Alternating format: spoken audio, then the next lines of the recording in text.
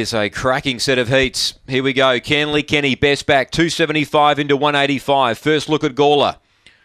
Hyde and Snow at 330, 850 Windmill Hayes. Lewis rolling. Heat 1 of the Bargain Still Centre Gawler Gold Cup. Final Sunday night. They're ready.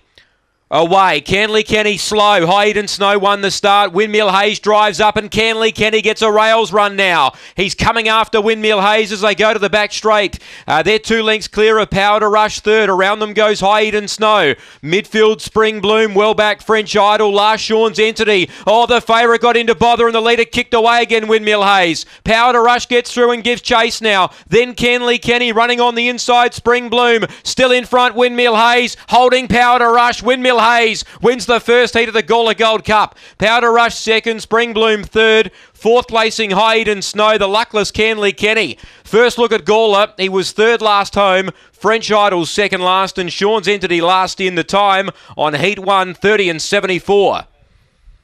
Windmill Hayes. Windmill Hayes wins heat 1. Ken Gill gets himself into a Gawler Gold Cup final. Powder Rush second.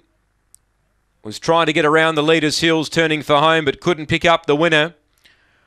So Kenny Gill is made the Gawler Gold Cup final with Windmill Hayes, 6th third Spring Bloom, 3 4th Hyde and Snow.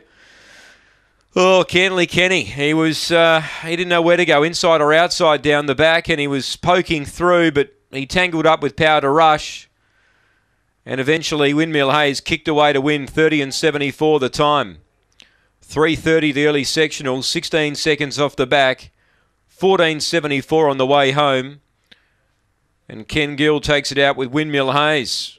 I reckon Ken's won a Gawler Cup from memory.